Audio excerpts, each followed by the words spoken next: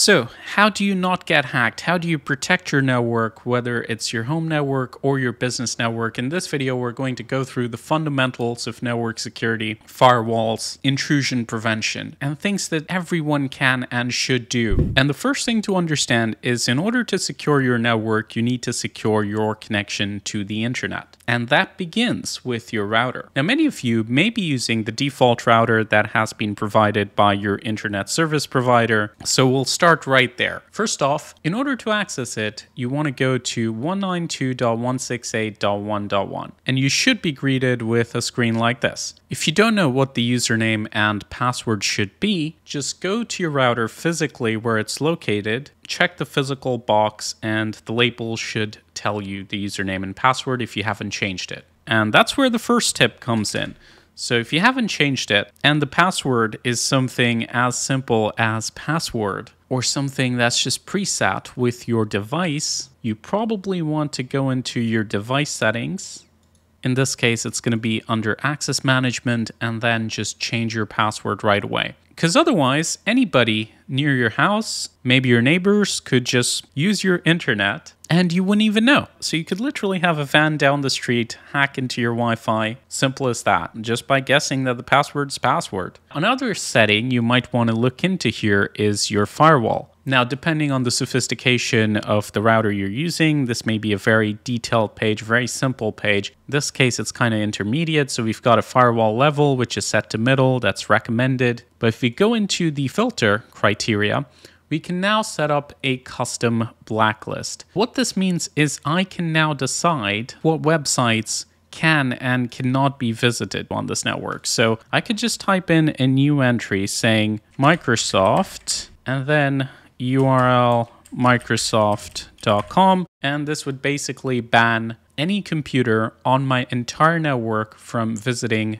this website. And you could actually use it to stop Windows from spying on you. If you've been watching the channel, you know I did a very popular video. I think it's got almost 1 million views now, using Wireshark to look at the network traffic, all the spying or telemetry websites a new laptop was connecting to. And what you could do is you could take the domains from that video, pop them in here, click apply, and they would be blocked throughout your network, not just your PC, your phone, everything. Now, you could also do the same thing for IP addresses. So if you have a destination IP specifically that you want to block, or a range of IPs that you want to block, you can easily blacklist that by entering it here and hitting apply. Now, this is all stuff you can do with your default router, no equipment required. You don't even have to install anything.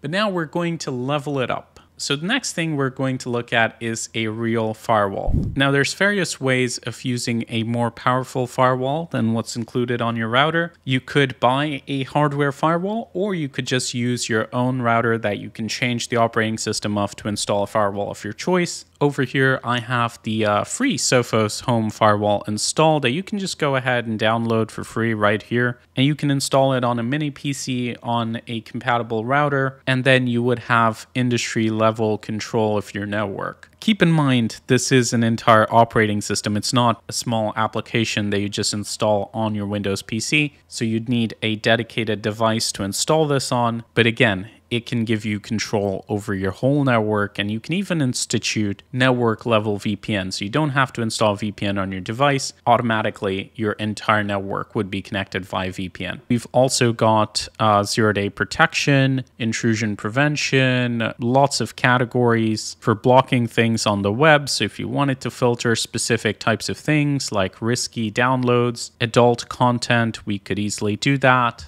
Another big advantage of having a dedicated firewall like this is the ability to block inbound attacks and even notice malware in your network. So for example, if a crypto miner is making an outbound connection, you might be able to block it with your firewall. Same thing if a ransomware is connecting to a command and control server. Another thing that you absolutely should install is some kind of intrusion detection system. And this is what is actively going to prevent hackers from infiltrating your network. So for example, remote desktop and various other features can allow people to brute force your computer's password, try to log walk in and then take control of your system, implant malware, you'll be surprised how much attackers can do with a simple net scan if a machine is not sufficiently protected. An IDS can prevent that, and in this video I'm going to show you how to install CrowdSec, which is an open source, community-based intrusion detection system. You can install it in 2 minutes, and it's cross-platform, so you can do it on Windows, Linux, whatever you use. And they're also the sponsors of this video. So thank you, CrowdSec. In order to use this, well, firstly, you just need to sign up. It's pretty simple. And that's going to give you access to the web console. And after that, you just have to install the agent to detect attacks on whatever systems you want to install it on. As you can see, there are lots of options. You can do it on Linux, FreeBSD, Windows, and my personal favorite, Docker. And this is the option I'm going to be using today. So if you don't know what Docker is basically a virtualization environment for cross-platform software. So it's an environment where I could have server-grade software running on any system that I want, be it Windows, Linux. And right here, I've got a Windows system. You can download and install Docker, and then it just runs on your taskbar. And then you can just do a search for CrowdSec. And then all you have to do is choose this option, CrowdSecurity/CrowdSec, and click on Run. And that's going to install CrowdSec on your system. Like I mentioned, this is cross-platform, so it doesn't really matter whether it's Linux or Windows. And if you want, you can give this a container name. So I'm just going to call it CrowdSec for convenience. It doesn't really matter if you don't do that. It's just going to be randomly generated. And then it's installed and running on the system. And now we just have to go back to our main UI here and enroll that particular device into our web management console. And the way to do that is just to copy this simple command, go back into Docker, click on terminal, and then just paste that there. Just remove the sudo. You don't need that.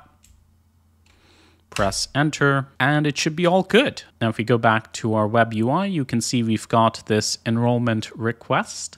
Just have to accept that, and boom, now it's all set up. Now we have our intrusion detection set up on that system. Now, if you did want to install this natively, you can also do that by going through the documentation here to install CrowdSec on Windows. And some of the things it can do for you is brute force detection. So again, if somebody's trying to brute force through your network using SMB, that is what WannaCry did, by the way, or RDP, again, very commonly used by ransomware to infiltrate networks, this would be able to detect and block those attempts. It would also be able to block HTTP attacks if you're hosting a server, and it can also do network scan detection. So again, even if an attacker is looking for vulnerabilities in your network, you can kind of detect that. All of that set up and ready to go in 2 minutes. Now, I'll also be doing some additional workshops for this. So if you're interested in that, make sure to join our Discord. Now, another thing you might want to look at is threat intelligence.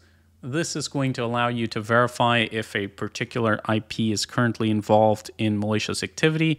So if you scroll down, you can see some of the most aggressive ones. So this one is trying to brute force SSH, so this would be an attempt to hack into a Linux server probably. We can see an HTTP brute force here coming from India, another SSH brute force from the US. So if you do notice any kind of inbound traffic from these IPs, you just want to block it right away from your firewall. If you don't want to dabble too much into the network side of things, just want to download something straight and easy on your Windows system, you could try Komodo Firewall. It's going to give you a great level of control. If you want something that's not necessarily as powerful, but prettier to look at, you can check out Glasswire. Now, hopefully this helps you understand a little bit about the steps that you could be taking to protect your network from hackers. Let me know your thoughts in the comments below. Please like and share this video if you enjoyed it. And again, big thanks to CrowdSec for sponsoring these educational videos. Do give them a shot using the link in description, and check out some of the other videos on the PC Security channel. Subscribe because we've got a lot of awesome stuff coming up, especially since I'm at the RSA conference next week. Thank you all so much for watching. This is Leo, and as always, stay informed,